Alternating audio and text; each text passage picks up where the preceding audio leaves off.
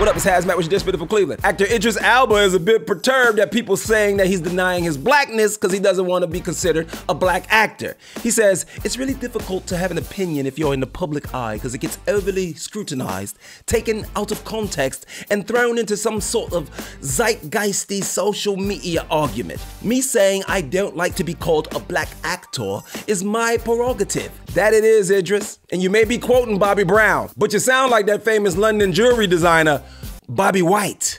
Last week, actor Jonathan Majors had to defend his masculinity from the critics of his Ebony magazine picks. Now he has to contend with critics of Ant-Man and the Wasp: Quantumania, which scored 48% on Rotten Tomatoes, making it the second worst rated Marvel movie ever behind Eternals. But at least Creed did good opening weekend, #1, 58.7 million. No wonder he was on TV crying when he saw his old acting coach. The roller coaster ride that Jonathan has been on is major.